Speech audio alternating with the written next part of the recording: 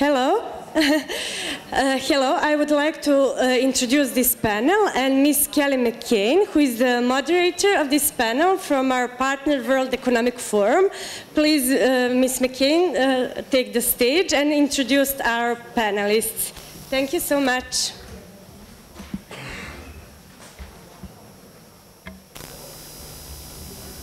Hello, everybody. Thank you so much for joining this session today, which is our first deep dive session on how we do it. My name is Kelly McCain, and I am head of Health and Healthcare Initiatives at the World Economic Forum. And it is really our great pleasure not only to be here to celebrate the opening of the new 4IR Center here in Serbia, but to hear from our global audience and hopefully inspire some action of how we can take this new work forward. So today we'll spend the next hour or so deep diving with our panelists, hearing from their experiences, and of course offering time for questions. So it is now my pleasure to introduce our panel. First, Ms. Jelena Bojovic, who is the director of C4IR Serbia. Second is Mr. Joris Saizere, who is the acting manager and director of C4IR Rwanda.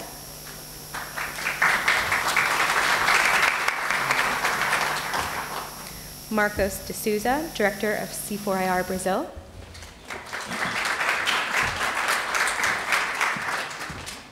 Dr. J.S., chief advisor of C4IR India.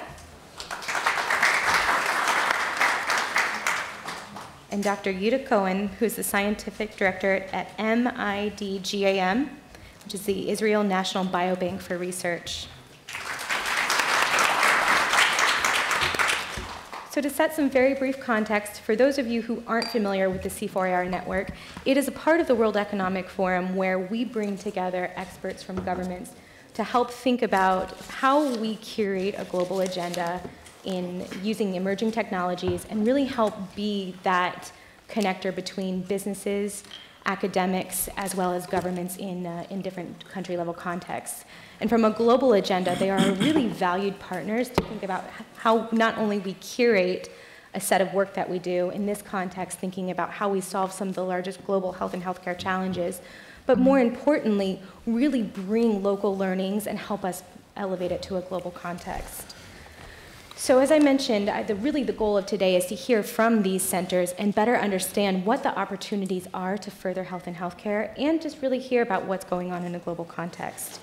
So to get us started, I'm going to ask each of our panelists to spend about 2 minutes sharing what their priorities are, what they're thinking, and how they're bringing emerging technologies into their health and healthcare systems. So I will start with you, Elena, for about 2 minutes. From your perspective. I have 5? No. Okay.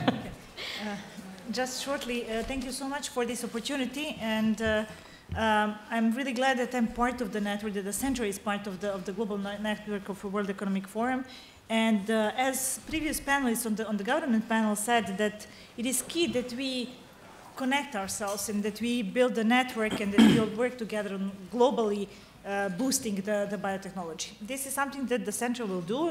Mr. Borgebrand also presented that the Center of Serbia is actually the only one that is dealing with biotechnology, but we also initiated the formation of a much broader alliance with other centers that are working in the area of health, but also in the areas of artificial intelligence, that we can group ourselves together and then share the knowledge and experiences, as we cannot do it alone. The Center for Fourth Industrial Revolution Serbia was established in March of this year.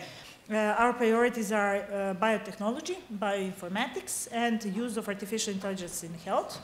In healthcare, and some of our key projects that we just started is, I don't know, you probably heard our Prime Minister saying about the Bio4 campus.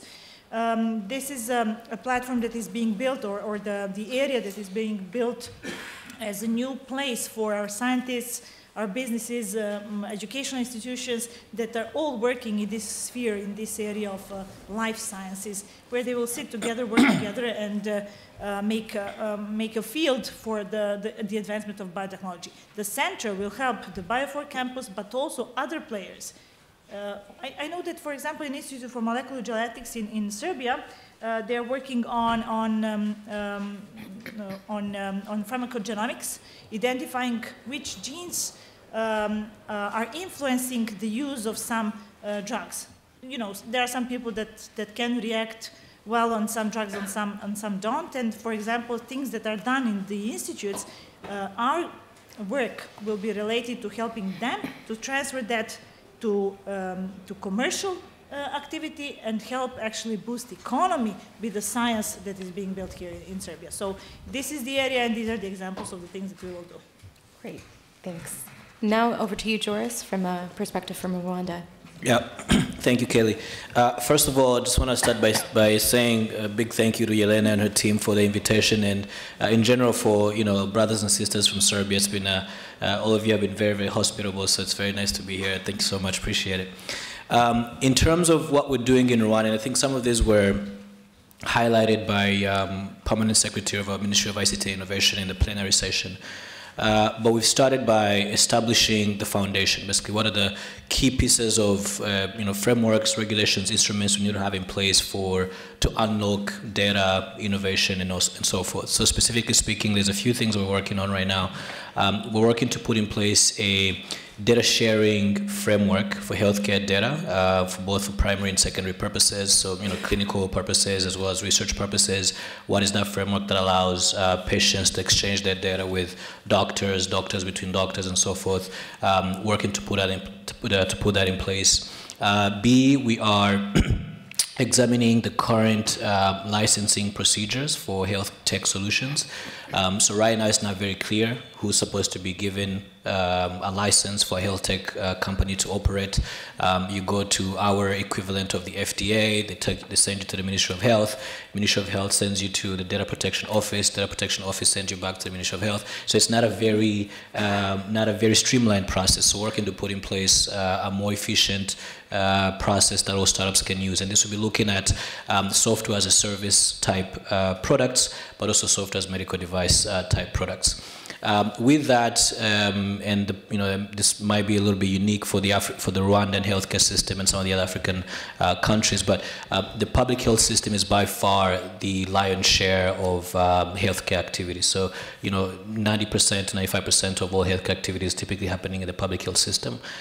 So for any startup to be able to, let alone scale, for them to be able to test, they have to be able to get access to the public healthcare system. Now, the current public procurement procedures are not very friendly to innovation, to early products. So we're working to see how we can streamline the public procurement process, looking at artificial intelligence, for example, in healthcare, and seeing how we can have a mechanism through which startups can be able to sell to government. And lastly, and very importantly, putting in place ethical guidelines as well for the development of AI. I should have said our focus at the center in Rwanda is AI and machine learning applied to multiple different sectors. But we've also put in place ethical guidelines for the development of AI products and solutions. Now, all these things are amazing. They're great. We need to have them, but they're useless if you can't demonstrate the impact that these solutions are supposed to drive. And I look at my colleague here, Marcus, because we've been having a lot of these conversations. I'm curious to hear what you say about this. But, there's one thing saying, so for example, a typical conversation will go like, we go to the Ministry of Health, like, hey, we have this startup here that has an amazing AI tool. And the Ministry of Health will be like, okay, sounds amazing, but you need to show us how that works, what's the value.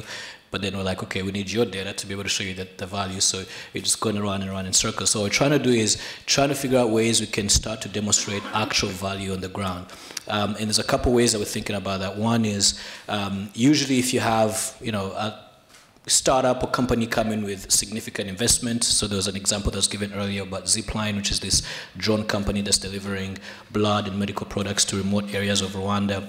This was a nicely funded company from the US. Typically, if you're having that kind of conversation, it's a little bit more smoother to get the right support that you need.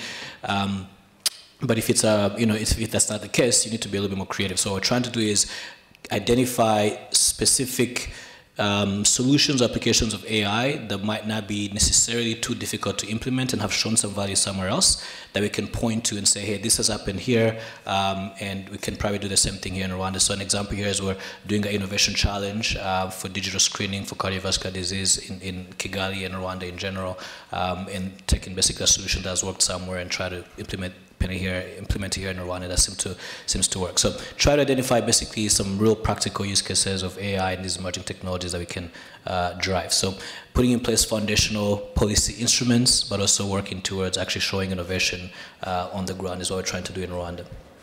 Thanks for that. Marcos, over to you for a perspective from Brazil. Okay, first of all, I'd like to welcome Serbia, C4IR Serbia, for joining our network of 16 countries. Welcome. Elena, you are among your partners now, and we take care of each other. We exchange a lot of things together in this network.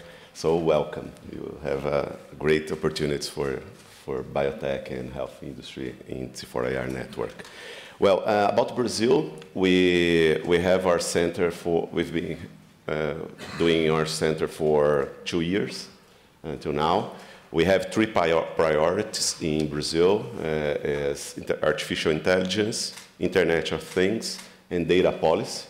And these 3 large areas, we have projects in health, in manufacturing, in energy, and agriculture sector. And specifically for the health sector industry in Brazil, we have 2 projects that we are developing. The first one was related to AI public procurement, because it's a challenge not only in Brazil, but in every country. How do governments procure AI solutions? It's completely different buying ICT technologies on the shelf.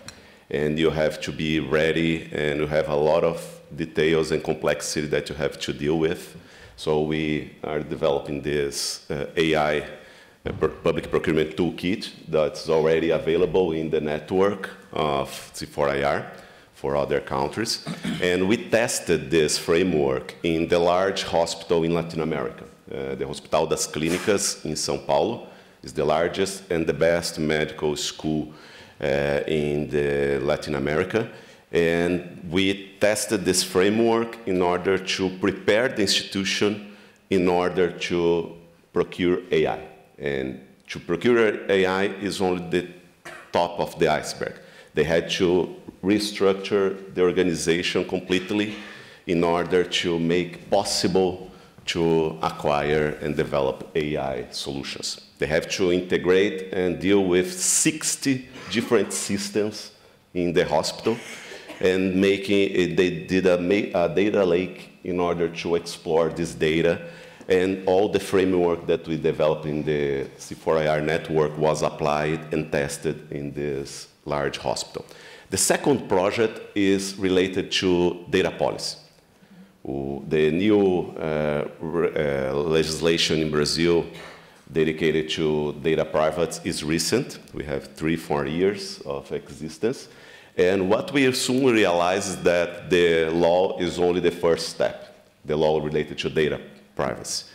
The second step is how could you prepare companies, universities, R&D centers, and most important, how we could prepare the government to be responsible with this new law.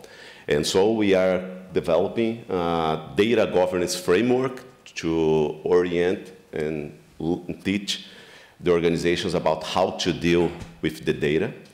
And we are testing this in Secretary of Health in a capital of a northeastern state in Brazil. We first developed this in São Paulo city, that's the largest city in Brazil.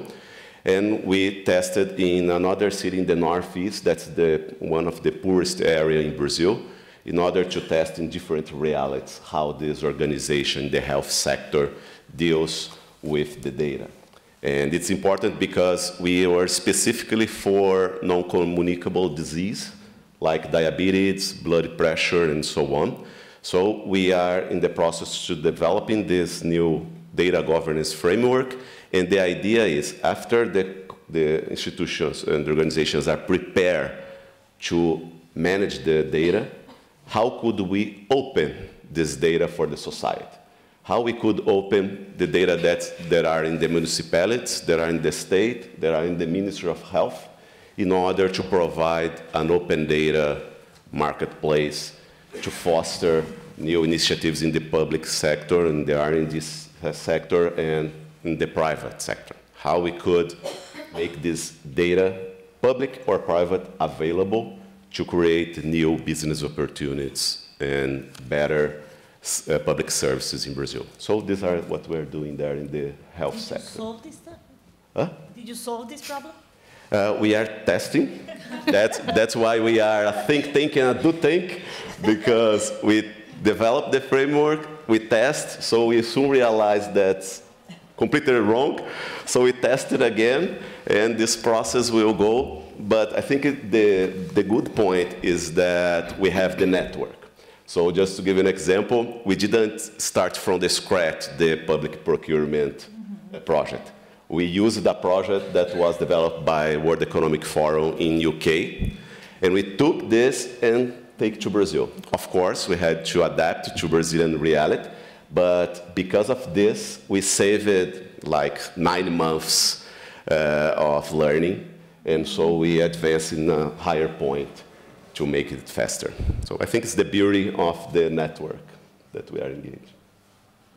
JS, over to you from India. Yeah, first of all, let me compliment Elena and the entire team for the launch of the new center in Serbia.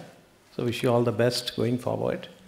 And one key lesson we have learned in India, where the C4IR India is 4 years old, and which I would like to pass on to you, is, it's a very interesting and exciting kind of position to be in, because you're required to think global but act local. You are in a country setting, you are in a regional setting, but the global programs and ideas are extremely important. How do you harmonize these two is a challenge before us. So in the health, in India, C4IR India, we are into healthcare, agriculture, smart cities, and education as the national priorities. And within health, if you look at, at C4IR India, we made a survey, and then we found that there are 3 types of challenges in the healthcare sector, which is pretty much the same in most countries, which is the challenges of the healthcare sector per se, the sector problems like, shortage of infrastructure, shortage of doctors and nurses and field people, and the infrastructure. So, like for instance, I'm quoting from India's example, where as against the WHO norms of 100 doctors per 100,000, we have 65. And as against 250, we have 130. And as against 350 beds, we have 130. So it's much below the norm that's recommended globally. So what is the challenges like this in the health sector itself? Second is the challenges caused by the external environment, like, the poverty, which is really not directly related to the health sector. It's dealt with the Ministry of, livelihoods and so on. So, but the poverty brings a lot of diseases, like malnutrition and a host of other ailments related to malnutrition. Third is challenges related to tech governance. I think Marcos was mentioning it, as well as Joris. Also, the need for governing, especially governing the data and other aspects related to how do you manage the data, how do you exchange the data. So after surveying these 3 types of challenges, the net conclusion one comes to from a C4IR perspective is, how do you do more with less? The less infrastructure, the less human resources, and the less wealth in the country, and the affordability of the people. These are all shortages. How do you create a situation where you're doing more with less using the advanced technologies or emerging technologies? That's the backdrop against which we have created our strategy for the healthcare, we identified initially 18 themes which are, required to be, we make a difference in those 18 themes within the health sector, then we have a better health for all in the country.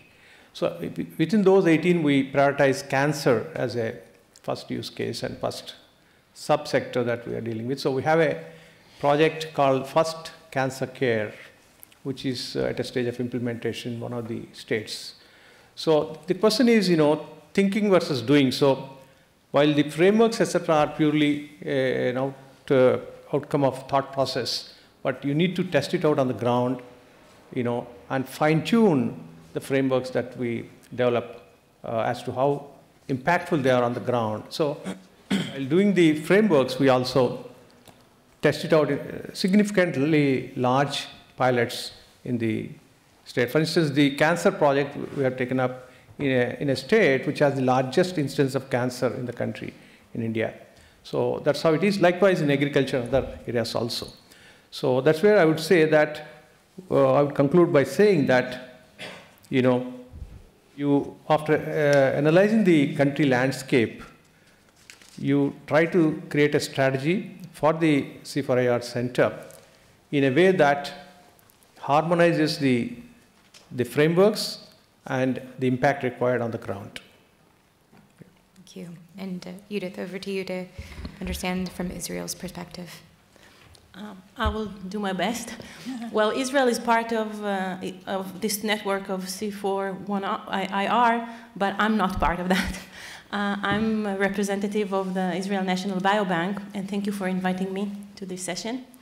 From my perspective, having an infrastructure such as a platform, such as a biobank, is something that enables all the stakeholders you're talking about, industries, academia, all types of researchers within hospitals, outside of hospitals, government, patients in the healthcare system, to gain something out of the options that a biobank can offer. So Israel started its national biobank 8 years ago, but separate biobanks were already existed in several hospitals. So Midgam, which is in Hebrew samples, but the initials means Israel National Biobank for Research, is something that it's a dispersed entity which composes of, at the moment, 5 hospitals, some of the biggest in Israel. So we collect samples and we process them for further use, for future use of whoever wants to make use of that, with a vision of promoting research to help patients to get better healthcare.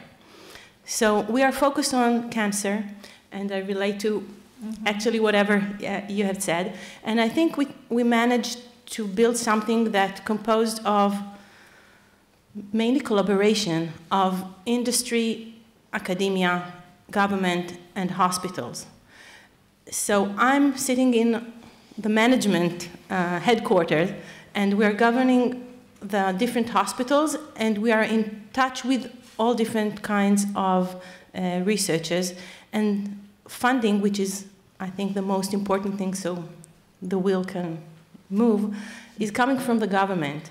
Not only realizing that it is important to have such a platform, but actually giving some money. It's not sustainable. They don't give enough money that we can,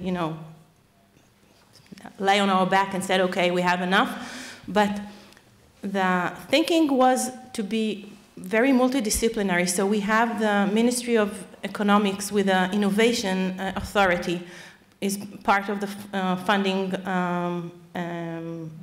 entities. We have the Ministry of Science and Technology funding some of the project, and we have money coming from the Ministry of Social Equality, and I forgot something. We don't have money from the Ministry of Health, but we are under their supervision.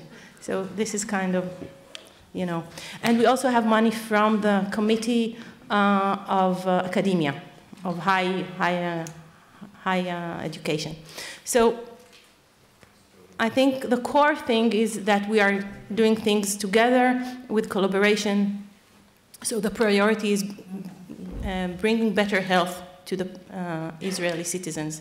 And we're working in collaborations with other entities and researchers around the world as well. Thanks for that. And I think a couple of the takeaways that at least I heard were, regardless of what advanced technology is being deployed, the important pieces are thinking about ecosystems and ecosystems that leads to impact. So I'd like to start off some more questions with our host in Serbia today. Knowing these things and hearing from other colleagues, can you share just a little bit about how you're building out the ecosystem here and how you're thinking about driving impact in Serbia? Thank you. First, I want to thank Judith, because I think all of you, primarily, for being such a lovely group and letting me joining the centers, the network of the centers.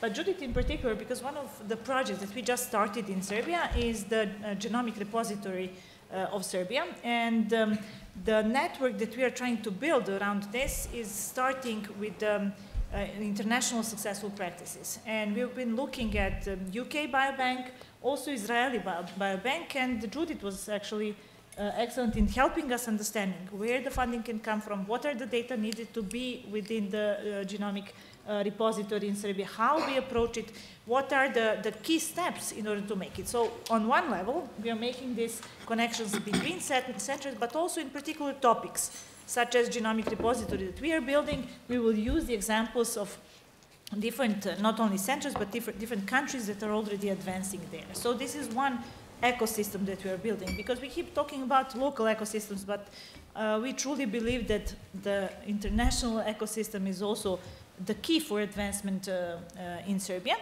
Secondly, what I didn't say in my first answer is what exactly are we working on?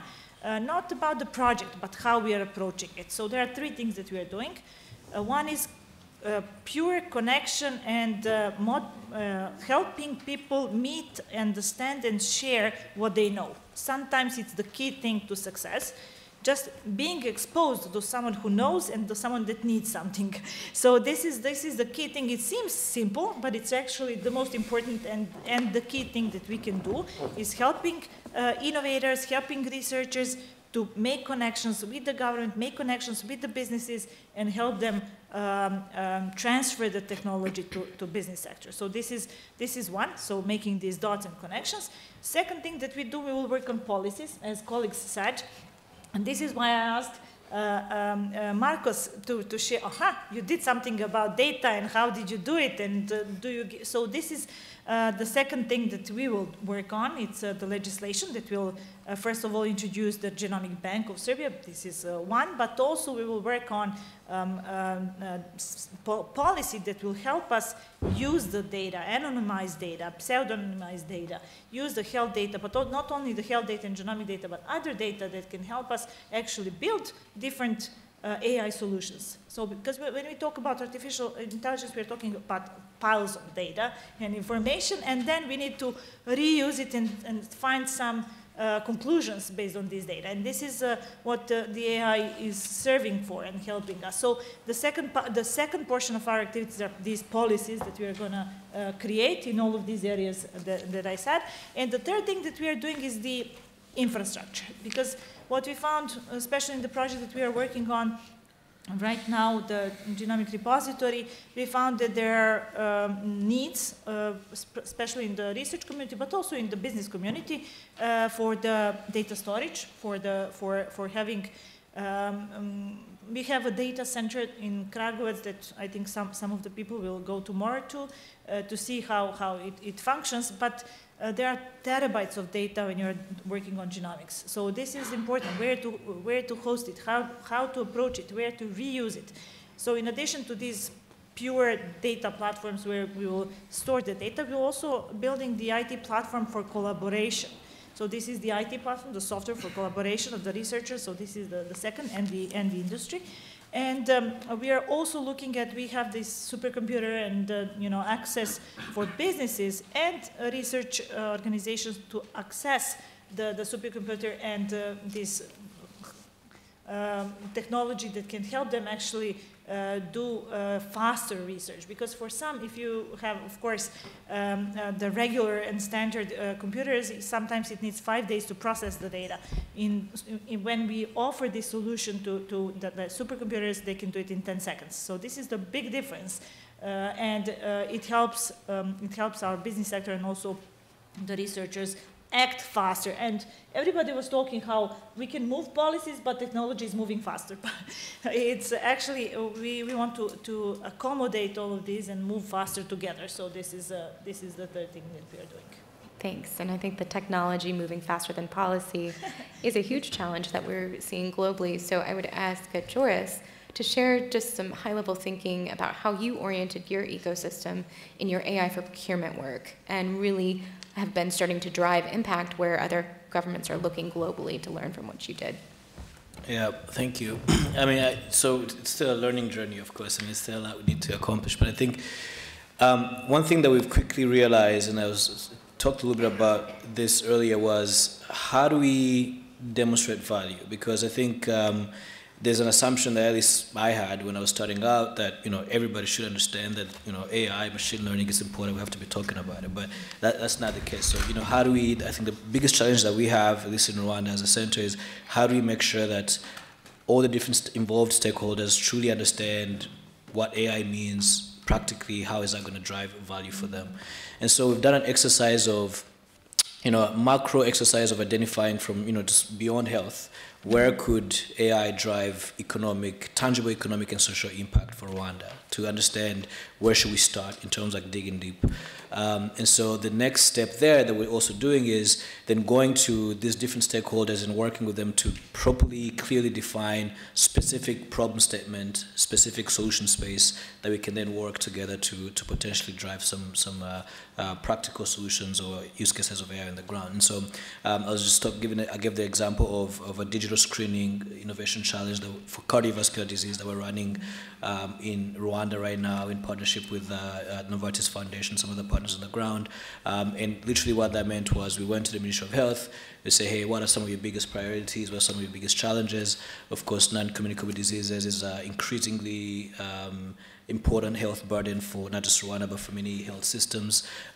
Quickly realized that that's one area where they are looking for scalable, affordable solutions that they can explore in terms of addressing those challenges. Worked with them to essentially we did a user-centered design series of workshops where we defined the problem space, defined some potential solution that we can look at, and that has seemed to be quite effective. So I think the underlying point there is not just assuming that just because these technologies are cool, just because maybe we understand the value that they're going to drive, that's not always going to be the case for our different other stakeholders. So really making sure that we drive or show that value, I think, has been the biggest learning that we've seen and something that we're continuously trying to do more of. Thank you. And Marcos, building on the defining value, you mentioned in your opening remarks that you have been in the process of testing frameworks and bringing them back in for more work. How are you working with your ecosystems to define value and impact? And how are you as a center working to make sure that the impact is moving forward? Okay, I think the first step that we had to deal with the ecosystem in Brazil was how we could communicate what C4IR does.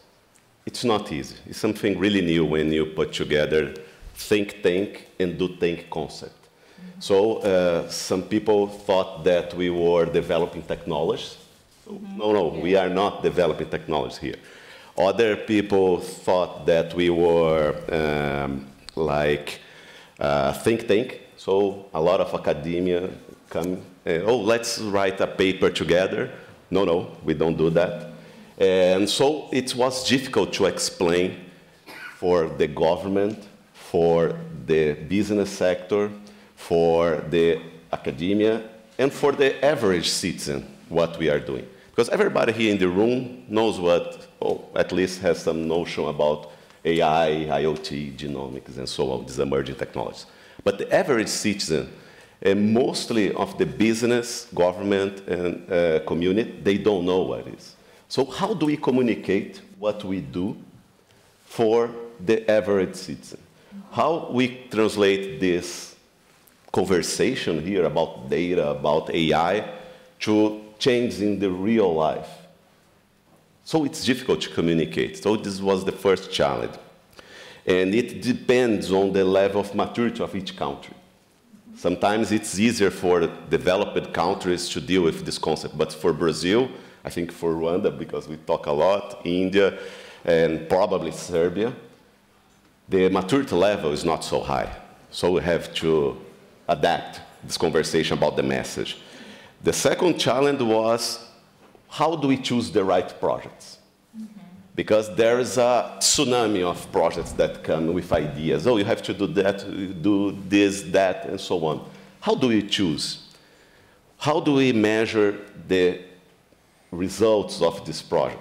How do you filter these projects to not confuse what is a problem of the country that could be solved easily by some other institutions or organization with complex problems that we deal with. That's our job, to deal with complex problems. So how to choose the right project? And the third problem that we faced was, how do we design the project to be scalable? I use a joke that a lot of people would like to have a really beautiful project, a small project that's perfect. I call bonsai project, because like little tree in the Japan, that everybody sees it, oh, it's so good, this project, it's beautiful, and so on, but it never grows. It's beautiful, but never grows, never turn into a forest, never. We want to see forests. So to see forests, you have to think the business model, the process, the skills, since the day one. So if we do that, how do we scale this for thousands of companies, for hundreds of municipalities, for millions of people? So it brings a higher complexity for the project. And when you think about that, you start to define KPIs. You have to measure what we are doing. You have to know that the white paper is the first step, it's not the final product. The report is not the final product. This is only the beginning. You have to take that knowledge and make it real. And it's difficult. That's why we, since the day one, we use real projects with different complex and maturity levels. Because if you choose to deal with only rich cities or big companies, it's an option. But if you want to deal with rich and poor, developed and undeveloped communities and regions, you have to think this since the day one. And it's not easy. It's complex. That's what we learn, because we have to make the change happen in the real world. And the reports and the frameworks and so on, it's only the first step. Thanks. JS, too, I think with the success and of moving from a framework into actual implementation stage with your first cancer work, what advice would you have to other centers and other governments in thinking about how you get to that implementation stage, and what's your role as a center in monitoring it? Yeah. I think you mentioned one word before, which is the ecosystem. So that's the base of. Currently, I think I have been at IT for almost 30 years. Now I see a silent transition happening from IT to ET, meaning information technology to ecosystem technologies. We no longer think of designing systems, but we need to design for ecosystems at the national level at least, or subnational level. So ecosystem is the key word that even in the health sector, I was fortunate to be the national chair of an expert committee that was asked to design the blueprint for national digital health ecosystem. So which we did in 2018, and it's already advanced stage of implementation in India. So in the ecosystem, the goal is, basic simple goal is the universal health coverage. How do you achieve that? What are all the building blocks that are required? So in the blueprint, it is brought out very clearly, so that we are aware that somewhere down the line we have the ecosystem in place. At the heart of that is a federated architecture with certain core building blocks which are already put in place. Like, how do you identify people? How do you identify institutions? What are the standards for the health records? Do we take the universally accepted FHIR as a standard? How do you scale it down to the country's specific requirements and so on? Then another interesting thing we have done is how do you make it, citizen driven? Currently, when you want to create a health record of an individual, the common belief is that it's controlled by the insurance companies and the hospitals where you go to. But what's this? How do you make it completely a citizen-controlled and citizen-centric health record? So we came up with this idea of Universal Health Interface, or UHI, which is like a Google Doc or your own Gmail, etc., which is in your control, obviously, and you know what's happening to that record. So that's an important piece in the movement towards building health ecosystem, which engulfs not only the public sector health services, but also the private sector, the academia, everybody. They follow the same standard of UHI. So we have created already, in a population of 1.3 billion in India, 250 million are already, they have the common health ID in the country, and 17 million in the last month or so, 17 million person-controlled or patient-controlled health records have been created. So it's happening in a big way in India. Then another point which has been alluded to earlier by Marcos and Joris is which solution do you trust? In healthcare, trust is very important, to go by a solution. So how do you trust a solution? So a very nice concept of a sandbox has been created 2 years ago, 2020, as part of this initiative, health initiative, which I was chairing. So all the solutions, solution providers and innovators were asked to register with that platform, sandbox platform, and over 400 plus solutions were registered, and 100 plus have been validated. Validated in the sense that it does what it proposes to do as a solution to the patient. It doesn't do any harm to the patient. It complies with the data regulations of the country, and it's technologically sound and is affordable. So when it goes through the mill of the sandbox, all these are put behind a stamp of approval is given to those. So 100 plus solutions have been certified on sandbox. A very important milestone, or a building block in the whole ecosystem development. Last but not least, in the health ecosystem approach is the security by design and privacy by design. Because again, it goes back to the trust element. In health, I don't want to trust even my nearest family member of my health record, with my health record. So that being the case, these two become very, very critical in building ecosystems. How do you see that security and privacy are not retrofit into a health ecosystem, but by design from day one, each line of code, smacks of security and privacy. So these were the, at the macro level, at the health ecosystem level that we have done. One word about the first cancer care, which you have mentioned, Kelly, is that we found that, the incidence of cancer is really may not be in terms of numbers, it may not be very large in terms of, but in terms of the burden of disease, it is one of the top 3 reasons for, burden of disease in the country. Because the duration of cancer is so long, sometimes spanning over 10 to 20 years even in a patient's lifetime. So that has become a priority, and we created a framework called First Cancer Care, both these reports, the National Digital Health Blueprint and the first cancer care framework that we created, are available on the web, and also I requested that it can be shared with all of you. So it's based on 3 key things in cancer. One is, how do you prevent or detect the cancer at an early stage versus stage 3 or stage 4? If you detect it early, the survival rate is that much more.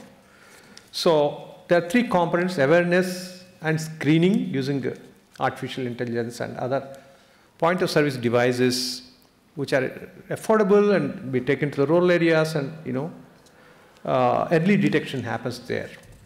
Mass population level screening, I mean. The second component is about building capacities among the doctors using also advanced technologies like AR, VR. We have seen the presentations of so many companies in these spaces, and then also made specific recommendations on how to use AR, VR, etc. in the in training of not only doctors but also people at the primary level, at the village level. And third and last one, again I go back to the data, which has been alluded to. We created the concept of oncology data model, ODM, which is a global standard but customized to the needs of an oncology patient on an end-to-end basis. So these 3 components are currently, and we are focusing on 5 types of cancer which are incident in the pilot area, namely breast cancer, cervical, lung cancer, oral cancer, and esophageal cancer, so that we don't spread it too thin across all types of cancers but focus on the major ones. And this is getting implemented in the state of Meghalaya in India, which has the largest incidence of cancer in India, as I already told. And hopefully this model is built, it has inbuilt features for scaling, so that like it doesn't become the kind of example that Marcos gave. It doesn't become a joke. It is scalable by design, and impact by design is built into this pilot. So we're hoping that this will make a difference to the incidence of cancer in India and make a ground level impact in 3 to 5 years' time in reducing cancer. Thank you. Thank you. And Judith, I will ask you the final question before we move to audience Q&A. But knowing that Israel has a very advanced biotechnology system and other advanced systems, what are some key takeaways, either successes, barriers, challenges that you've heard from the other panelists that resonated with you, and some of the ways that Israel navigated them? Okay, I just want to refer for the last thing that you said regarding early detection and breast cancer. So I'm wearing this pink ribbon. This is October, the Breast Cancer Awareness Month, so please go check yourselves. Having said that, I'll go back to your question. Thank you. Well, when trying to apply our platform to enable this important for me initiative, I think all what you said is exactly following almost step by step all the challenges that we had. First, maybe we go to the regulatory issues and the technology regulations, policies that are on the table. So yes, technology is moving much more faster, but we are trying to keep pace, and we are changing. I can say in Israel that we are, I think, in somewhat success, managed to follow up not that bad with the regulations, and we are a finger on the heart and trying to do exactly what we are foreseeing. Well, we're not, we cannot tell the future, but this is something that we are really onto it. And the other thing that you said, Marcus, you said you had to set your goals, and I think that what I heard is that you want to do so many things, and it's good, but and you need to set the bar very high, and then you'll have all the choices. But still, you need to make fragments and step by step and decide which priority you have, because you don't have the money for everything. And this is something that we also did, We started small and we then enlarge ourselves. So being a decentralized biobank means that you can say, okay, one hospital will do more of that because the population there is more relevant for some projects, and the other biobank, the other hospital may we may collect samples that may benefit different projects. Actually, we are trying to give samples, to sell samples for everyone that want to do whatever they want. We are trying to give them samples that we already have and we already have in our freezers, but also if they want to do something that we don't have yet, we're trying to do prospective collections in order to meet their needs. So we are very, we listen to the needs of whoever researchers, whatever the researchers need, and we try to comply.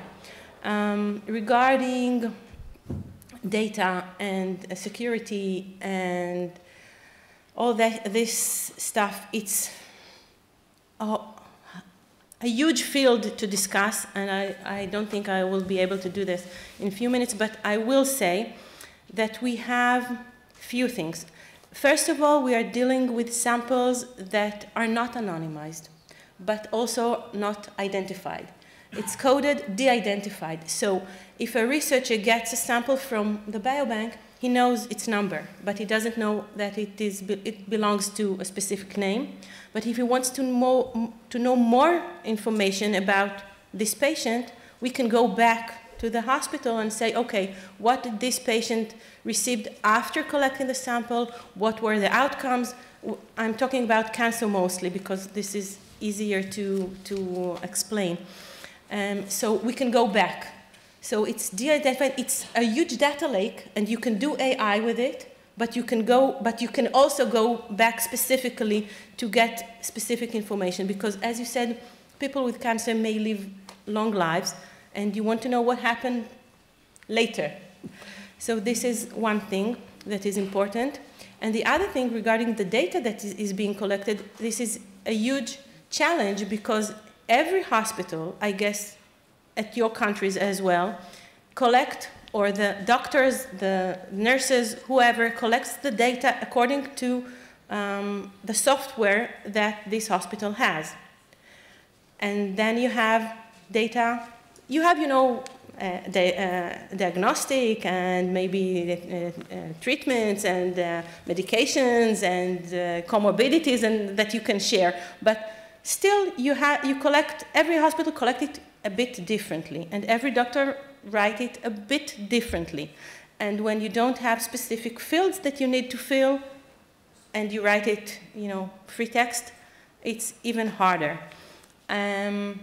So we are dealing with different data from different hospitals, different data within the same hospital, and we also have the Hebrew thing that you write from right to left and not from left to right. So you have text which is combined left to right, right to left, and then figure out how to manage that data-wise or software-wise or, computational-wise. So this is a great challenge. But I want to say something that I think is the most important thing.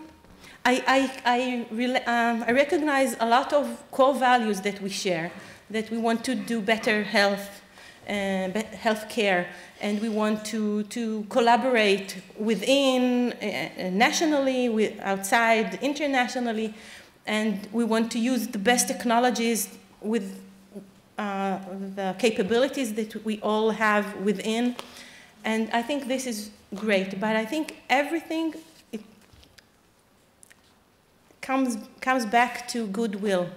And as long as each stakeholder will really say, okay, I have a goodwill and I will do whatever it needs to do all these three things, using technologies for better healthcare with collaboration with everyone, I think we would be there sooner than later. This is my belief. Thank you so much, and thank you for all of the remarks of the panel. I'd like to now open it up to the audience for 1 or 2 very brief questions. Please raise your hand. I'll call on you and introduce yourself and ask the panel. I'll start with you. Do we have a microphone?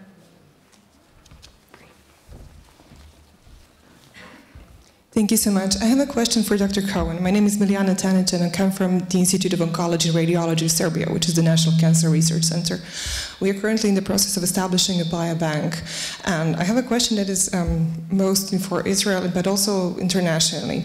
In terms of legislature, the ownership of the sample, who does it belong to? Because in many countries it is simply ignored. Obviously the patient has the rights to its genetic material, but we have to balance it with the research needs. So Okay, thank you. That's a great question, because I wanted to say something about that and I forgot, so thank you. Well, we think that the samples and the information belongs to the patient as a biobank. I know that hospitals believe that the data is theirs, and I know that the government thinks that the data is theirs to sell, and we won't go through that. This is why I said goodwill, because I think eventually this is the thing. We at the Biobank decided at the very beginning, it is part of our policies that we do not ask for IP. That means that if you as a researcher, either industry, a company, or an academia, your invention is yours. You're using the samples from Midgam, from the biobank, but you own the patent, you own the innovation, you own whatever you invented, it's yours.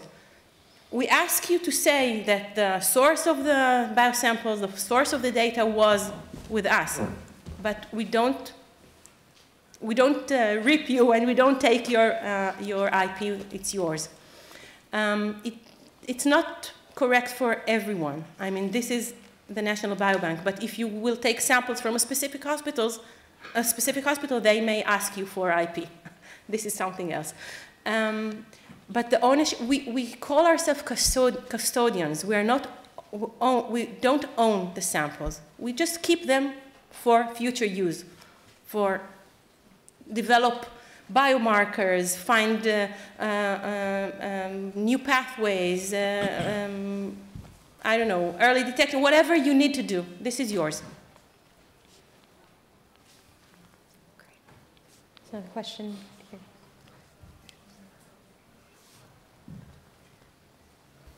Hello, my name is Ozren Tosic from Beamtree, Australia, the technology-assisted clinical decision-making company. I would like to touch upon but I don't want to answer from you because you already answered part of this question. I would like to ask other members of this panel regarding quality of data, because we are all talking about quality, we are all talking about data, but data, as we know, especially in healthcare, they are subject to being incomplete, non-specific, or plainly missing, right? So, or being wrong. So, how do you deal with that challenge? Because we all know that quality of data is crucial in what we get at the other end, whatever you apply, whether you apply human mind or artificial intelligence, computer science, because collection of data is really a big part of collection of data is in hands of humans, and that's prone to errors. Is there any panelists in particular that would like to? I can start with this, what we do in Serbia. First of all, nice to see you here. Generally, what we are trying to do, and I know Joris was mentioning electronic health records and things that are being done in Rwanda. In Serbia, we do have electronic health records, but as Ozren mentioned, with different quality of data coming from different hospitals or primary healthcare institutions. But I think generally it's seen that if you start using data for different purposes, the quality of data will become better. So it's a vicious circle. You know, you don't use them because they're not good quality. They're not good quality because nobody's using them. So the thing is, and I think that we all agree here, that we need to start doing some pilots with the data and then show examples and make it scalable so that we can reuse it in other fields. I just talked to Ina from Merck about telemedicine. Again, let's start with small things. You know, with the one illness, with the one group of doctors, and then start using the data there and start. So this is the best thing we can do. Of course, we have to work on standardization, and I think a lot of things have been done already in standardization, like PACS, the scans, the other data that is not only data but the images as well are now being standardized. And I think in Serbia we also have some very good centralized systems such as e-recept, e-prescription, that has a really standardized, very excellent data that can be reused. But now the question is, let's reuse this data. We understand that there are some issues, of course, in data privacy, but in addition to that, I think this is something where we need to balance both the quality and the use of data, and then that will make the pressure towards the better quality, I would say. What Yelena said. It's a very painful issue that you raise. Yeah, I have a comment. This is one of the pillars of the project we are developing about data governance, because we soon realized first that the health sector, at least in Brazil, they didn't use so much the data for decision making, for management perspectives. And because they don't use this data, the quality is really poor. And one of the pillars is to make sure that the data has the ideal quality. And to do that, we are developing this framework in order to establish process and people that are responsible for this. Why? In the practical case that we are involved in this municipality in Brazil, in the Secretariat of Health of this municipality, we saw that there are some health units, for instance, that use notebooks, paper filling. Some use tablets, and some use Excel spreadsheet, and in the same city, and different kinds of quality of this data. And nobody cares about the quality because they don't use for decision making. So we are developing frameworks for process in order to guarantee that the right data are responsible for the right people, and you have the accountability of this data. And just to give you one thing that happened, we were involved in a project, and suddenly we soon realized that there was an epidemic of cholera in Brazil, but in this municipality. But we saw, oh, we don't have cholera in the last century, it's decades that we don't have here in Brazil. It was because they implemented the information system, and the disease code, the first one I think was 0 or 1. The doctor said, oh, okay, let's go to the next one. And suddenly, oh my God. So we have to go after to find out that was not the cholera, because the doctors did that, and nobody was responsible for this data. And because no one was responsible and accountable for this data, nobody cared. So when we developed this process for data governance, we established responsibilities, accountabilities, and process that you do make it. So this is one example what we're going through. We have to deal with this. So before we start to use, not even AI, before we use big data or any kind of software to use the data, first you have to trust the data. And you have to make people responsible and accountable for that. Otherwise, nobody uses this. Because we have to remember that the AI and this system, they are the engine of the things. The fuel is the data. If you have a bad fuel, you break all the car or the equipment that we are using. So that's why data is so important, because it's the fuel of AI. And if you don't have the quality, don't have the security, don't have the privacy, don't have the regulatory framework for that, the engine will break. Just one 30-second value add to that is the quality, even important dimension of health data is also interoperability of the data. So adopting the standards and making all the health institutions adopt that is a very important dimension in the, we have HL7/Fire 4 standard currently, but how do you make it work at the field level and doesn't in such a manner that it doesn't add to the burden of the doctor already, rather than looking at the patient, the doctor is busy keying in the data. So we have solutions today, fortunately, which as the physician is talking, the system is absorbing that, converting it to the HL7 format automatically without any additional effort. So such solutions are required. So to make, not only to ensure the quality, but also to make it interoperable. Just one comment about that. In the model that we are developing, there are 4 maturity levels for using this data in the, not only in the health, but any sector. The first one is to be legal.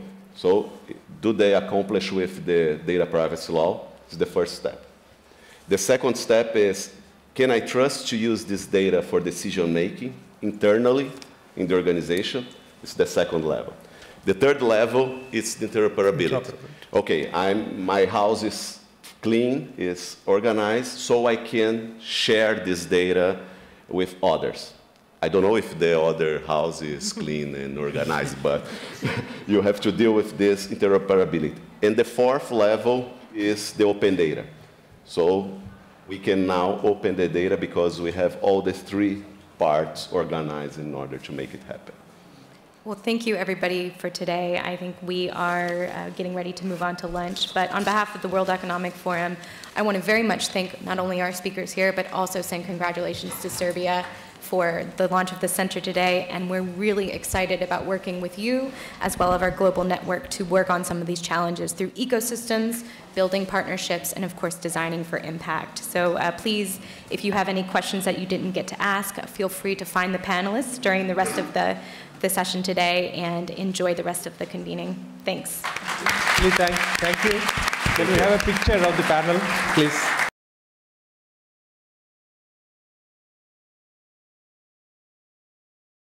Now let's continue and let's talk about biotech from different perspectives. I will first announce my today's guests. Some of them are dear friends. I will start with Natasha Skoko. So at the moment, she's the head of Biotechnology Development Unit at International Center for Genetic Engineering and Biotechnology. She's graduated from Belgrade University and then moved to Trieste. Worked a lot on biotech, on production of biosimilars. And now she's actually coordinating tech transfer of the whole organization. This is organization actually managed by partially United Nations, so 64 countries are present. We will talk today about technology transfer from one center to like 64 countries, so we will have a lot of questions for her today. My next panelist is Dr. Claudia Vickers. Welcome. Thank you for being today with us. She's Chief Scientific Officer at Eden Brew. Well, that's animal-free dairy company. So we will talk about milk without animals today and real biotech. Her research focus is on developing sustainable industrial products using bio-based solutions. So she's in academia, government research, and industry, a mixture for past 20 years. So she's in real biotech. And also an expert in synthetic biology in microbes. And Wes, one more important thing, co-chair of the World Economic Forum Synthetic Biology Global Future Council. So everything is in alignment for today. Now I would like to announce Dr. Charles Ruranga, Director of African Center of Excellence in Data Science. So we have a data scientist here. Actually, he has a PhD in statistics, econometrics, and he's director of the African Center of Excellence in Data Science, with over 19 years of experience both in academia, research, grants, development, and management and consultancy. And now I would like to ask Mr. Martin Mösler. So he comes from innovation part. He's a managing director of Science Park Graz, Austria. So that's one of the or the oldest and largest high-tech incubator, if I'm right. And he's a passionate about innovations and entrepreneurship. So he and his team are supporting numerous companies, including hopefully biotech companies, and we will discuss about the challenges of biotech companies in the ecosystem. He's also the ambassador in EU Space Agency's Business Incubation Center for Austria and Southeast Europe. And every year they support more than 50 startup companies within their environment. And last but not least, Dr. Kiran Naidu. So he's at the moment investor and CEO of Zdravlje. So that's our very old and still very successful pharmaceutical company that was acquired by Frontier based on London. He's actually investment banker, formerly a top-ranked investment banker in Merrill Lynch Investment Bank, but nevertheless he's now focused on biopharmaceuticals, and he's, let's say, introducing biotech and biotech R&D in Serbia from a perspective of one biopharma company. So thank you very much for all of you to be here today with us. And I will now ask for the presentation because a lot of you, I guess, are not from biotech. And we started today's, sessions, all the sessions, biotech, biotech, biotech. But if you're not in science, well, I would like to explain what is biotech. Actually, and I had to stand up. Sorry. Okay, so I guess this reminds you, on the first class Biology 101, when some of you escaped those classes, and they were running away from the biology when we were kids, but nevertheless, today is becoming really, really important. What is biotech? I mean, we use our knowledge and our skills actually to change the nature and actually to make a better world for us humans. So what is biotechnology? We use biological systems that can be an organism, an animal, plant, microorganism, bacteria, or part of the organism, like a cell from an animal, cell from plant, and we are using them to make products. So this is the basis of biotechnology. The root of biotech itself, it's biology, but now it's becoming really multidisciplinary, as you will see. But since we stopped being hunters and gatherers, I mean, we got involved in biotech. It's traditional biotech, but nevertheless, it's biotech. We were trying to select better crops, better animals. We were producing cheese, not intentionally putting bacteria in there, but the fermentation happened. So we had cheese, we had wine, we had beer. So as long as we are here on the planet, from that momentum, biotech started. Nevertheless, the technology changed. And then we entered the 20th century. So we discovered DNA. Then we started to play with DNA. We learned how to cut DNA. So cut and paste DNA. And this is our genetical information. Then the genetic engineering started, recombinant DNA technology. Now you heard about gene editing. So we are becoming more and more precise in changing the very information of life. We can read genetic information, that's called DNA sequencing. This is the reading of genetical information. In 20th century, we could synthesize, let's say, shorter parts of the DNA, but we can produce, chemically produce DNA. So we didn't need a living organism for it. And then biotechnology gathers genetics, biochemistry, molecular biology, chemical engineering, and it's been applied in medicine, agriculture, pharmaceutical industry, food industry, environment protection. And then we come to the 21st century.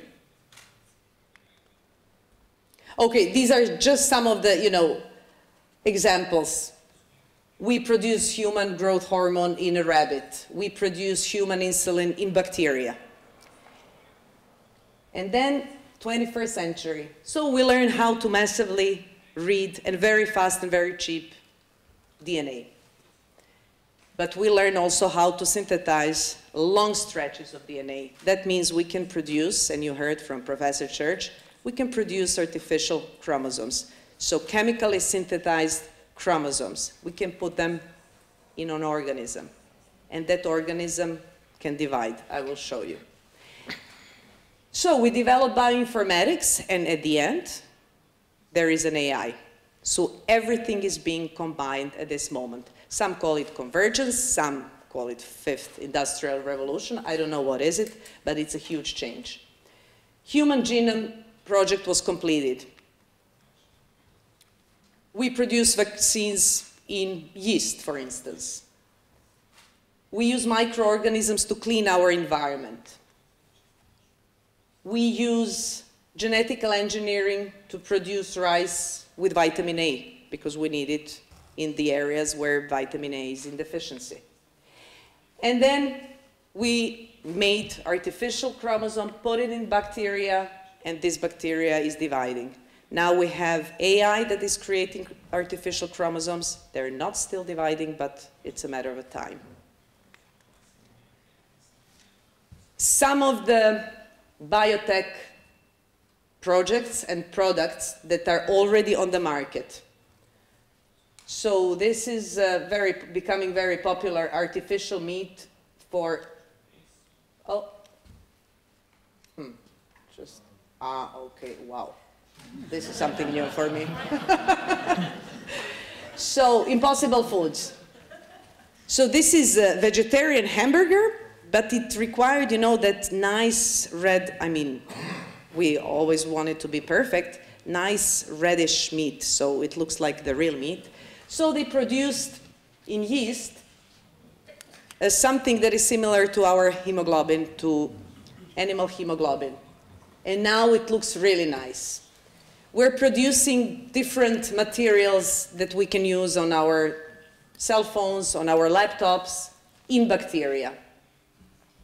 We're producing and making bacteria to act like they never acted in nature, so they can combine, for instance, with corn and give nitrogen to the corn. We are making huge progress in biomedicine because we can take cell from human, reprogram it, and put it back and make it fight the cancer on a long term. We're producing food with concentrations of some compounds that we need, and we can play with it. This is all affecting our everyday life. And now, it's becoming really a predominant field. It leads us towards bioeconomy. It's not something that replaces everything we had so far, but it's a complement. And this is a real revolution. This is a real level revolution. So what we are talking about, biotechnology is here. It's always been here, but the technology is developing. It's shaping our presence. But what will happen in future? I think there are a lot of questions that are arising. You heard some of them. But I will now try to discuss with my colleagues to see from different perspectives some challenges and some overview, what is happening and what they're working on. So thank you for this. Now I don't need it.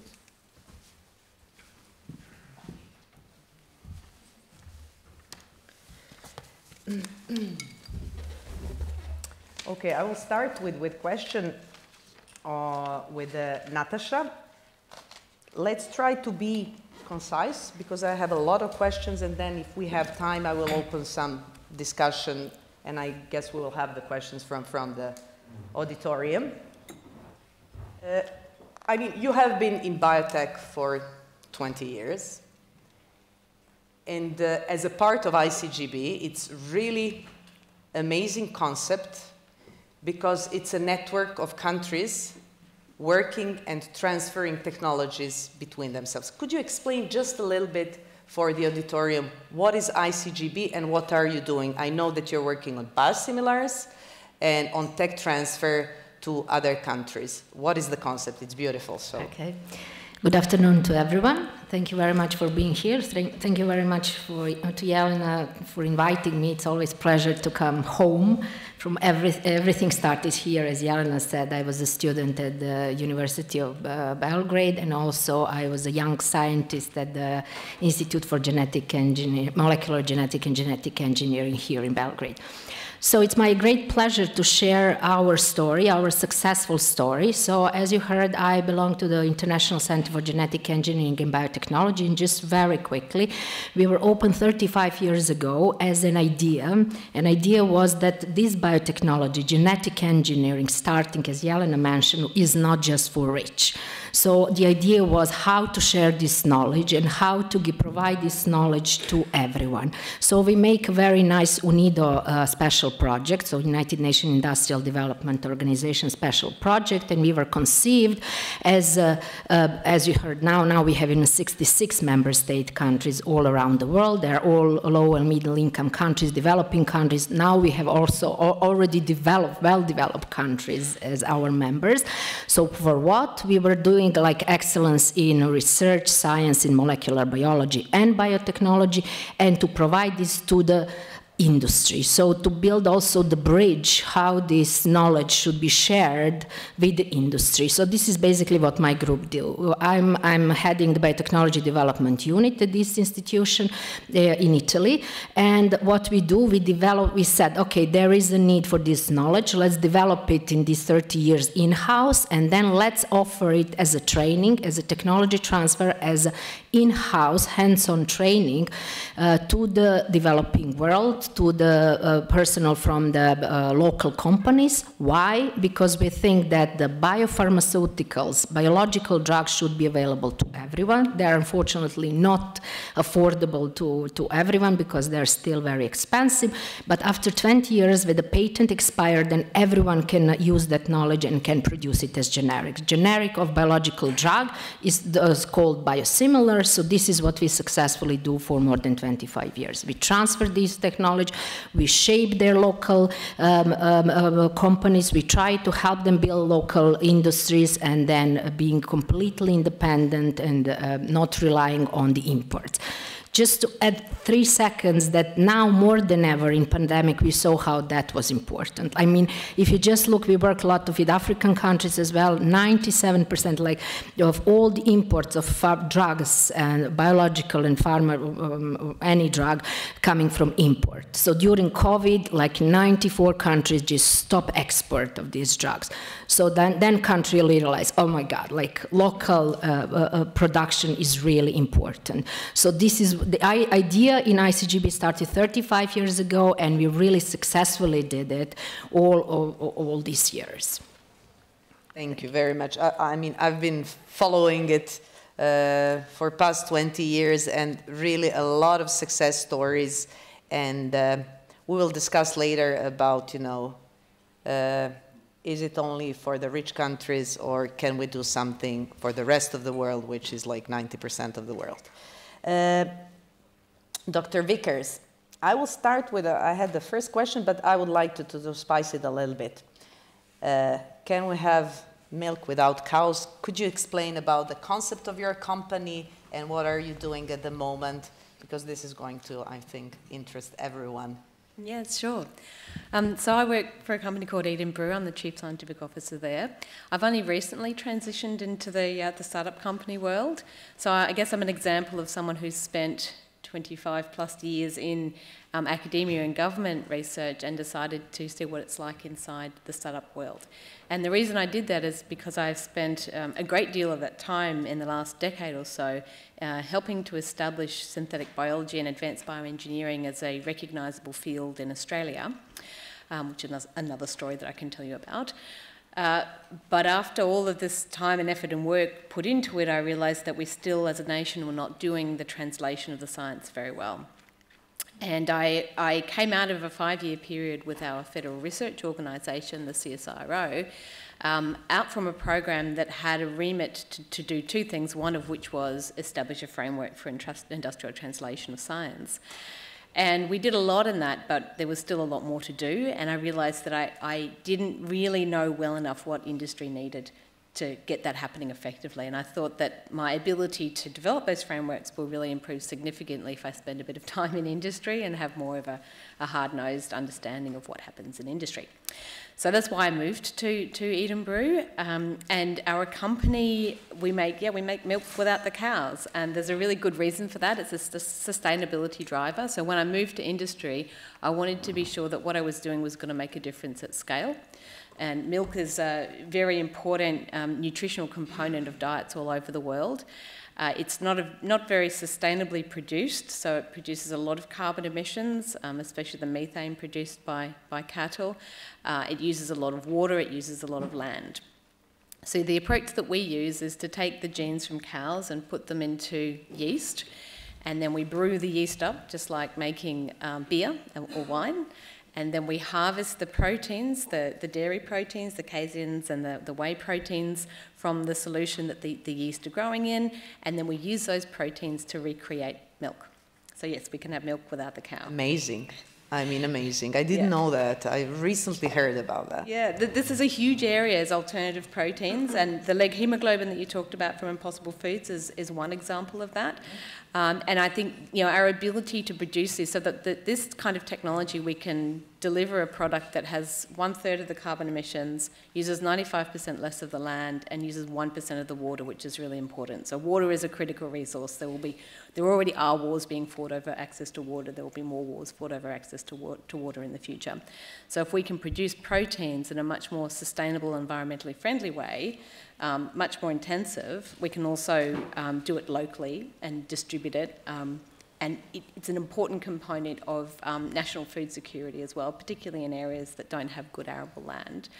Then we can really make a difference in the real world at scale. And I mean, our company's only been around for 18 months, where we're doing a Series A raise at the moment, and we've already sort of been able to get to the point of making demonstration milk products, recreated milk products, and we're about to substitute in recombinant proteins to make that product. So the technology can move very quickly.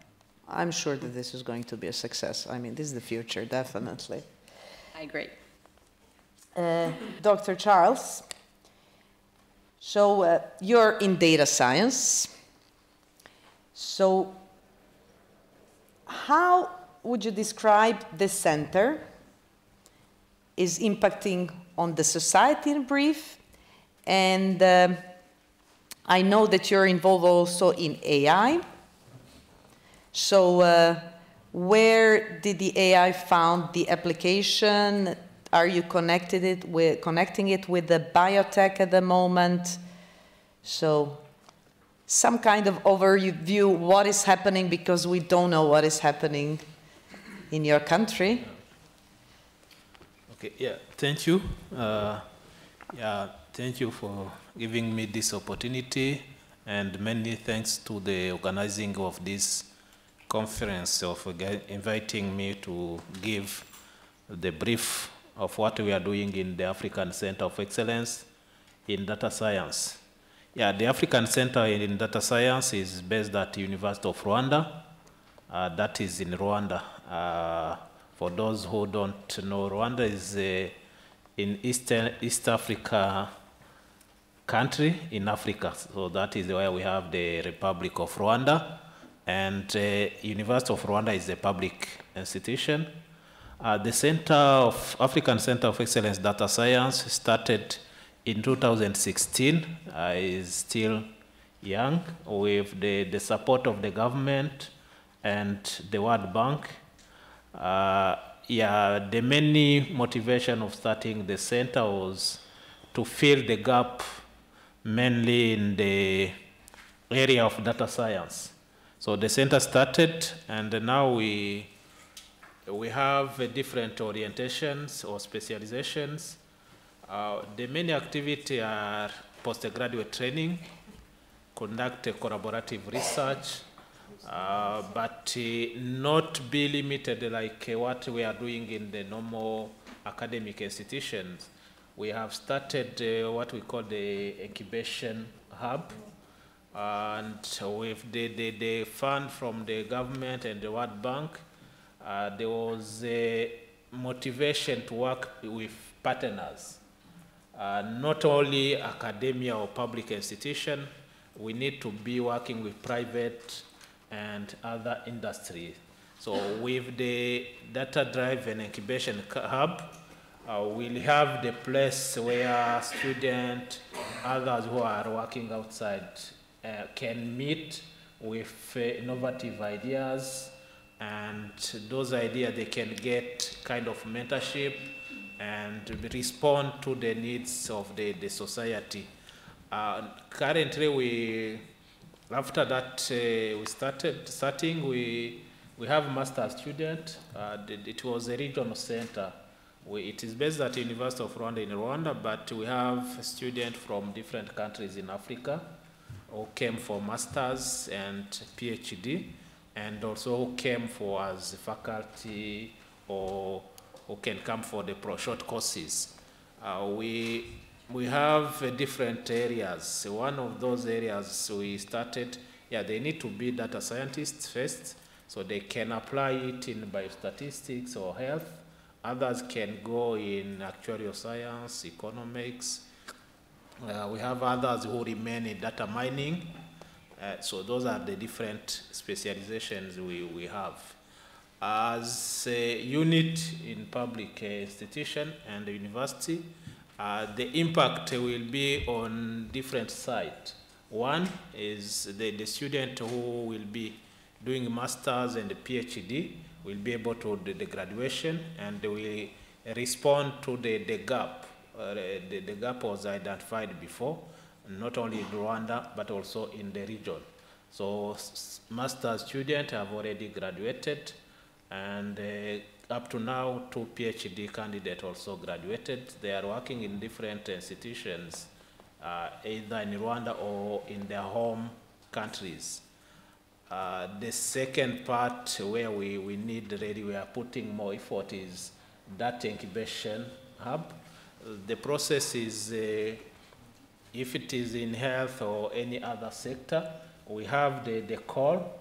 We can get students with those innovative ideas, can be related to the problem identified in the specific company or institution, and they will come get those mentorship, and after they will propose, it can be application, it can be any other solution based on the problem.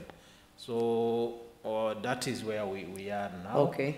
And what I can say now in brief on the African Center. Okay, thank you very much. Thank you very much. So, Martin, you are supporting the startup community. How challenging, first, how many of those, let's say, 50 companies per year are in real biotech? And how challenging is to support biotech company? For instance, I always compare it with the IT, and I always put, 10 times everything, risk, money. So how challenging from your perspective is biotech? Thank you. Great question, Jelena. I also thank you, by the way, for the organization of Professor Church's presentation, which was incredibly intriguing and thought-provoking. And I mean, I couldn't think of a better opportunity to have a panel than after such a great presentation.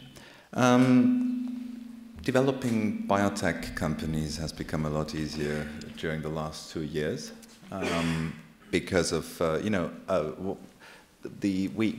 it's always about timing. I was also thinking of, meat substitute, milk substitutes. I mean, don't get me wrong, this is great technology. It basically was the timing making this business an option in the way we can proceed today. Meat substitutes are actually different. I mean, the milk, the dairy substitute is a bit more complex, but the meat substitute, I mean, it's from a scientific level not interesting at all. It's basically, don't get me wrong, the example was good, but still it's the timing of people being aware that carbon emissions are very much, 17% of our carbon emissions are related to agriculture, large parts of that to cattle in particular, but also, of course, pigs, etc. So it's about timing. It's become much easier, talking about timing, it's become much easier during the last 2 years because of the common awareness of health being critical, because of this really trickling down throughout the whole society and throughout the world, and also because of certain basically technologies being critically important in order to find countermeasures, which were important for 2 reasons. First of all, due to for physical reasons, but also for psychodynamic reasons, because having something in place which kind of is able to combat the invisible was at least as important as the protective element of vaccines helping our bodies to cope with certain challenges. So it's become much easier. I'm repeating myself. It's become a primary source of primary target of investment for investors, which is almost a bit annoying when you're a catch-all technology developer, as I am, with quite a large array of incredibly smart entrepreneurs, and everybody is wanting to to invest into biotech. And one last thing, which is also important, I think the beauty of biotech is that it is all about generalism. While we come from a specialist-driven world where the scientist does not respect the technology individual, have you ever talked to a heavyweight, fully bred scientist, what he or she thinks about an engineer? I mean, this is like the proletariat. This is the guys you don't really talk to. This is the guys who fix your washing machine. And have you ever talked to an engineer what he thinks about the business guys? Because it's these 3 factors which are critical. It's the science, and it's really the deep, deep, deep blue sky research which we need. It's and then you need the proper heavyweight technicians who actually make it feasible, who make it operable. And in order to really bring it into the market, and this is why Mr. Church was so impressive, you need someone who has the business understanding, and the first 2 mostly don't have it.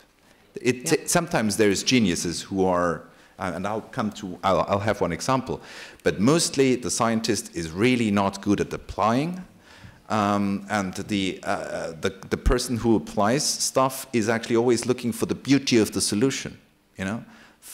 Producing the perfect car, we're now off topic, but producing the perfect car is probably not is probably gonna move the car producer out of business. So the great solutions they may be important when it comes to, and this is the good thing here, we need to be, when it comes to health, when it comes to biotech, we need to be perfect. Everybody needs to be perfect.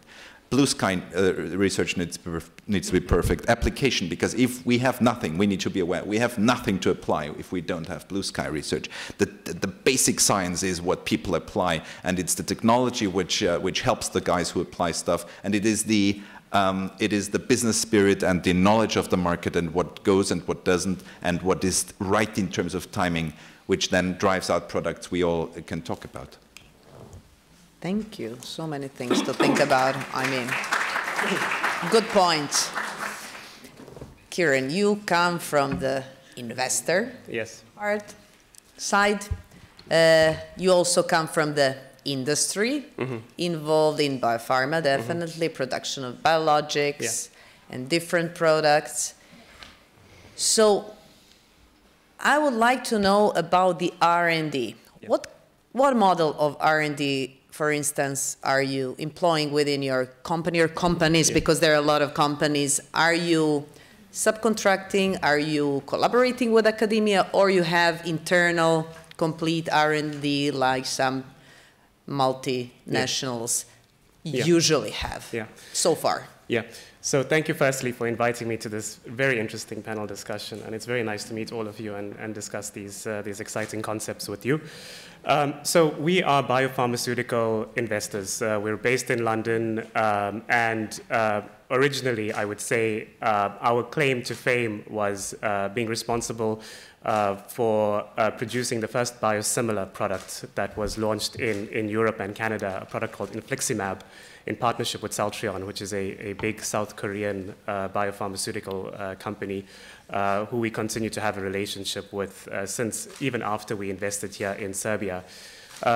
Regarding our activities here in Serbia, we invested in, as Jelena mentioned, quite a well-established 70-year-old manufacturer that's quite well known. And today we export to about 40 countries around the world. So as far as Australia, South Africa, Mexico, UK, EU. And we have restarted R&D activities. It's not strictly in biopharmaceuticals, but I'll get to that in a second. But we are now developing the first patent-protected product in Serbia that's under license from Pfizer. So we have an authorized version of Paxlovid, which is the nirmatrelvir-ritonavir combination product, which is quite new and innovative. It is pandemic dependent. It's quite a strong antiviral, so it really depends on the outcome of the pandemic.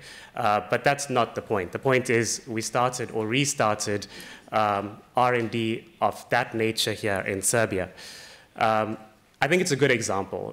To your question around academia, we have included, for example, the Faculty of Pharmacy and here in Belgrade, and it has really been quite a valuable contribution to this project. I would say there are a few factors. Number one is understanding capabilities. I would say there is pent-up demand on the academic side to be involved in applied projects where they can see really what the outcome will be. In this case, when we started the project, it was creating a novel therapy for COVID-19. But we're big fans of collaboration. To answer your point, we have multiple partnerships where we are looking to tech transfer products into Serbia, for example. Natasha, very similar to what you're involved with, where our partners have spent the time, the energy, the money on developing novel technologies, and we're looking to tech transfer. So we don't take a bet so much on the technology, but rather on developing the capabilities. And for that, I think if you want to, I'm from South Africa, there's an African proverb, if you want to go fast, go alone, but if you want to go far, go together.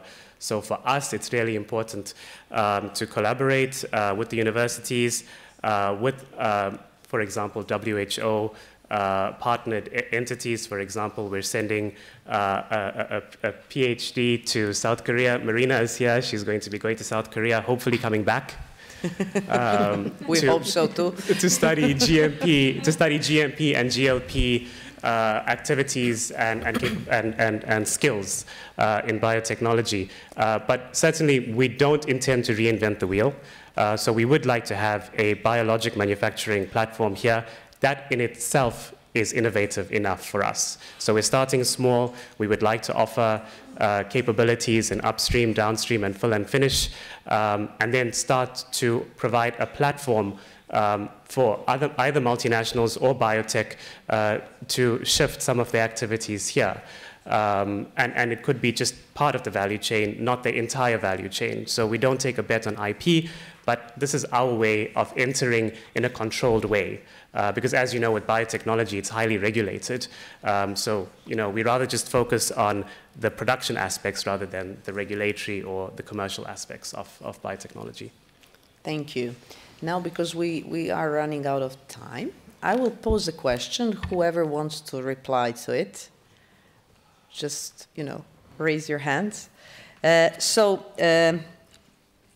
mean, research in biotech is rather expensive. The development of the product, it's not cheap. So is biotechnology reserved only for rich countries? And can it be the cause of inequality in the society because, you know, the products are expensive, particularly if we talk about a biomed. So whoever wants to start, let's be short and give chance to everyone. Martin wants to start, okay. I think this question is similar to the topic of the digital divide, actually. We had this debate about 20 years ago, what digitalization would lead to, whether it would leave the rather not so well-off countries completely aside. And we've been witnessing, and the answer was not clear. Huh? The topic digital divide was a huge scientific debate. How can we make sure that this form of literacy is trickling down into the southern hemisphere and into the not so privileged regions, and it actually worked out rather well. The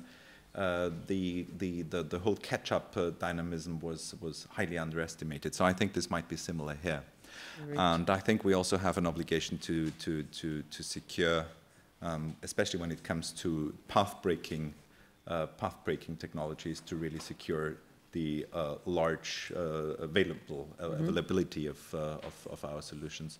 And you know, if something can fix, if we find a bacteria which can really bind carbon dioxide, for example, at huge quantities at the very low energy, because basically mostly you require energy to push the carbon back into its original form. I think it would be rather stupid not to make it available to larger markets. Okay. On the other hand, of course, this could be different to digitalization as well. Yeah, we'll see. Natasha, I see. I think we are quite good position to answer this question, because this is actually what we are actively doing last 25 years. And I have to say that the key is knowledge sharing. So this is what we really tried. And also, okay, the other keyword is technology transfer, because yes, we all agree that technology and science is moved by blue sky science, but also it's true that you have first to give people like the basic knowledge, the basic tools to be able to develop. So, and I have to say that this idea that we like grow this idea is growing like in our institution for 25 years. We finally really found a good collaboration with World Health Organization, and we are happy that World Health Organization actually recognized that need when they published the call last year, in December last year, for the central hub for training of bioprocessing training hub. So that means, okay, we saw it during the COVID, we have technology, but actually if we want to transfer, there are no people to be trained. So then we found ourselves, okay, great, we want the science, we want to, transfer all this knowledge, but to whom? So we are now really at the ICGB, and actually I'm really happy to say that in December my group will train first people from this hub to 2 weeks training to tell, how all the production for biological drugs. And I just wanted to say what is biological drug, like Jelena mentioned, but for example, insulin. Everyone heard about insulin. There is also diabetes pandemic today, and for sure the doses of insulin that are produced today are not sufficient. So this is basically train people to understand what is the production process, how to do it, starting from genetically engineered cell, doing through the production, purification, quality control, arrive to the product. Oh my God, I can do it. And you can show them this in 2 weeks, and then they will come up with their own ideas. And then we are talking about the blue sky science. And this is what we really saw with our successful story, because we trained like a scientist from the big pharma companies in Bangladesh, and now they are, after 10 years, they are actually start to thinking on their own way, start to thinking, oh my God, there's some new molecules, maybe we can do something, touching a little bit of that blue sky science. So I think really that to answer your question, the most important thing is really sharing knowledge. And we at the ICGB came out with this idea like non-exclusive share knowledge through the training, and then technology transfer, training of people who will actually be our thinkers. Yeah, I think we need more examples like what ICGB is doing if we want to really speed up the process and, you know, put it deeply into the society. Because it's really interesting, when you go to these countries, you know, they always will tell you, yeah, but that's not for us. I mean, what do you mean it's not for us? It's expensive. Yeah, it is, but okay, let's see how to start. And we heard this morning, Marcos, I think he said from Brazil, he said, yeah, you are starting with big ideas and not the small bonsai projects. But we really started 35 years ago with a lot of small bonsai projects that at the end, they grow themselves on a huge forest. So that could be one way of address that question. Thank you. Kieran? I totally agree. I think it's also a question of scale and also acceptance of technologies that we can find in the East. For example, we have an investment in a South Korean biopharmaceutical company that has developed biosimilar for an insulin product, the top-selling insulin product, Lantus from Sanofi, that has a yield of 4 times. And by yield, it's really the output, meaning that the price per unit comes down quite significantly. It will take quite a long time for that product to reach the patient. There's, you know, clinical trials, tens of millions, if not hundreds of millions of dollars of investment, and there's a very complex regulatory pathway to go through before that product can reach the patient, and it doesn't need to be as complicated as that. If we can find a way, I'm thinking now about Serbia very specifically because you know, the country relies on EU and US products primarily, pharmaceuticals, bio or chemical. If there is a way for us to access and accept products that are developed, high quality products that are developed, for example, in South Korea and Japan, which is really futuristic, then there could be a way for us to create healthcare savings, to create tech transfer opportunities here, to produce monoclonal antibodies or vaccines. I don't see the barrier to entry as that high. Okay, so we have like 5 minutes. Yes. All right, so let's be really quick, but from everything that we discussed, although there are a lot of questions, and I guess from the audience also, how the government can assist in speeding up the development of, let's say, biotechnological product, because, you know, the average time is really long, and I guess the regulations are maybe one obstacle, the procedures, some that are imposed by the government, or the lack of some kind of support may be very, you know, not so complicated, but if it's there, it will be faster or deeper, I don't know. Just in 2 sentences, how can the government, or if you have an example of good practices, governmental practices, where should we look for? Can I start? Yes. Yes. So I think agile regulatory systems are really important. So our Office of the Gene Technology Regulator and the Gene Technology Code is updated every 3 to 5 years, I think, which is really very unusual. No other policy is updated every 3 to 5 years. And there is public engagement in that process. So there's an invitation out to everybody to contribute to that, and they get a lot of submissions. So it's probably, again, one of the only policies that is public-facing and empowers everybody to be involved in development of it. So that's quite important. Government understanding that biotechnology is a, you know, it's not a sprint. It's a marathon. It's a long-term engagement process. It takes longer than other technologies. You can't just make an app and roll it out. And as a consequence of that, there needs to be policy engagement at fairly high levels. So in Australia, our Australian Council of Learned Academies works closely with the government to provide advice. And at one stage, I ended up in the Prime Minister's office explaining to him why synthetic biology was important and needed to be invested into by the government, which was then able to kickstart a process of development of research programs within our federal research agency, the CSIRO, under their Future Science Platforms program, and then was had the opportunity to lead that program for 5 years to develop a collaborative research community across the entire nation and really push development of the technology forward very, very quickly. So we had more than 300 people involved in that. We trained about 110 early and mid-career research scientists out of that to be the leaders of the new wave of technology leaders coming out of that. We had 10 spin-out companies, and most importantly, we had scientists, social scientists, engineers, policy people, all involved in that program. So it was truly interdisciplinary, and the development of all of those fields were progressing in parallel towards similar aims. That was very successful. As I said, the technology transfer part of that was the more challenging part. So we did a lot of road mapping, and policy roadmaps, as painful as they are and as hackneyed as they are, actually are important to help drive policy. So we did two. We did the Australian Council of Learned Academies did one that looked into what was on the horizon for Australia and where we might benefit from it.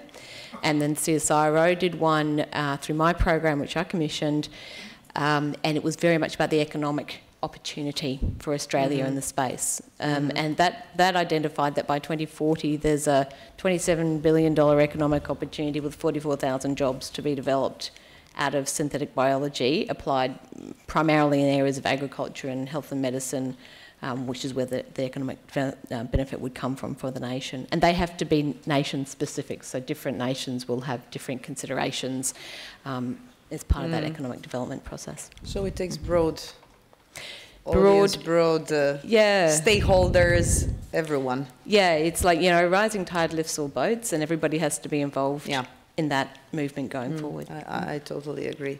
Dr. Ranga, any comments on the assistance, how important the assistance of the government, even for the data science center that you are leading? So, yeah, thank you.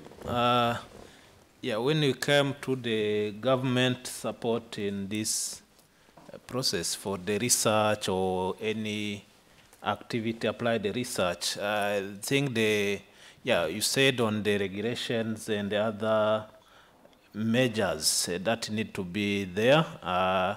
And when you go to the academia and academic side, the institutions, they need also to have those facilities to do the applied research and the different product. When we are saying the different steps of research in order to have the product, in order to put the product on the market. For the case of Rwanda, I can share one case, because during this period of COVID and the vaccination,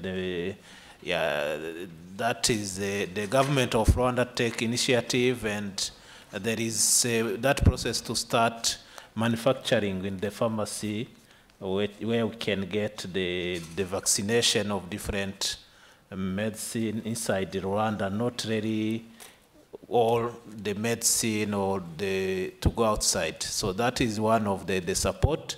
The government will provide the different support, and even the companies from outside, they will come for investment in Rwanda, because we have the different ways in order to get that certificate without taking time, and so that is what the government is doing in different areas. So if that is also done in different areas of research, I think this will help to achieve on the side of biotech, and the different other initiatives can be promoted. Thank you. Thank you. So I think this is the end of the panel. I could talk for hours. I mean, it's just getting interesting. I mean, definitely we can conclude that we live in a biotech world, and that we are now intervening on everything. We want to make our lives better, more comfortable. We want to make it greener, cleaner. We want to be healthier. We want to live longer. Although Professor Church didn't support me, but yes. But I think it's very important, the communication within the whole society, because we are tackling very sensitive themes, and we're opening very sensitive ethically areas of lives. And this is where the academia will get, very important place, how to communicate with the public and explain really what biotech is, what are the benefits. We didn't have time to talk about real challenges, but unfortunately we had only 1 hour. But there are a lot of challenges, ethical challenges and much deeper challenges, use and misuse of everything so far we did as humans. So we need really to include the whole society in what will happen even with Bio 4. So people are not scared of new technologies, people are aware and really get to know the technology deeply, and I think it's on the scientists on our side to really provide this to the society, among other things also. So thank you very much for being here today. Thank you, all the guests today. It was really my pleasure. And I hope we will see each other next year on the same conference. Thank you. Thank you.